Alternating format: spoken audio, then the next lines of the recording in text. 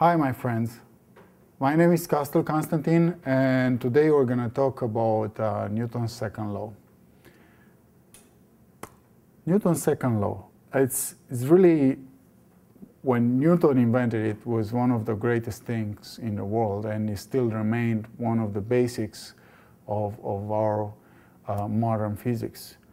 The formula for it is very simple. It's mass times acceleration. So you have to think about this way. You can create the same amount by having a small acceleration but a huge mass, or by having a small mass and a huge acceleration.